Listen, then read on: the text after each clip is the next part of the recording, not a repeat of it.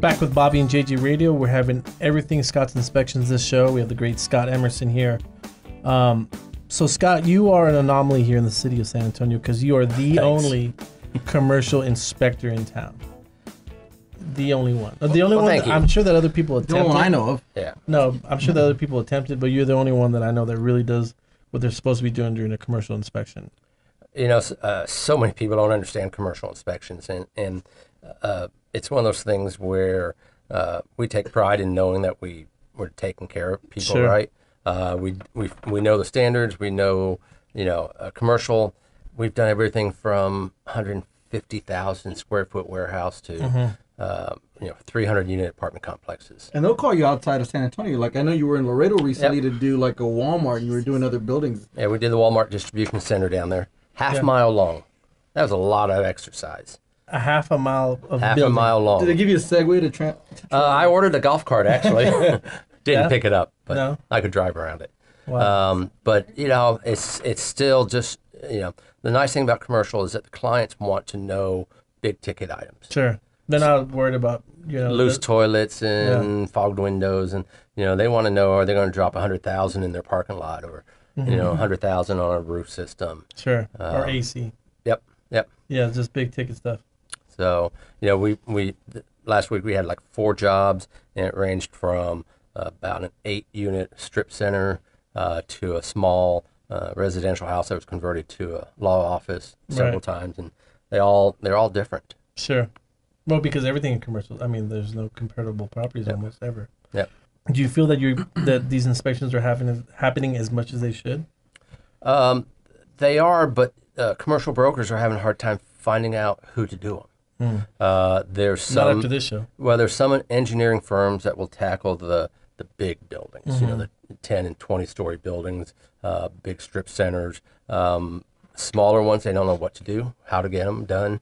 Home inspectors, unfortunately, sometimes do them, and you've got to know what you're doing on a commercial job. Yeah, I mean, I could imagine if you don't get the right information out, it's going to be. And you guys do multi-family homes too, because I know you've done like several apartment complexes. One you told us was haunted, by the way. I remember. Yep. Spite. I won't even mention the name, but yeah. That was I think that was our largest. I think that was our largest job ever. How many units? We did the whole complex twice. That sounds complex. The original owner walked after day 3. Wow. And then GE Capital out of Florida picked it up and. Did you get scared away? It was the ghost that they saw. I knew it. Because that used to be what was that called? That was where the circus got abandoned. And that hilltop was. I actually started that rumor. Is it still going? No, it still is. Yes, it is.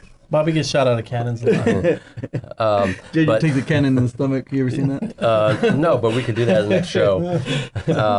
We have just never mind. So on the commercial property is a little different though. Like, do you think the actual buyer should show up during the inspection?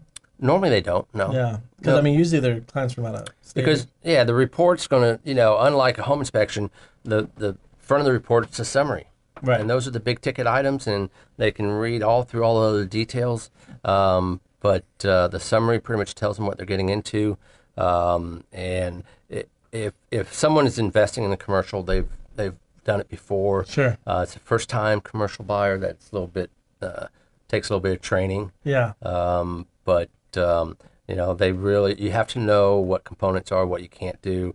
You have to have, for us, we have to have a crew that we can call. Like, we don't do sprinkler systems, right? Not irrigation, but overhead sprinklers. Right. So we got to call someone for that.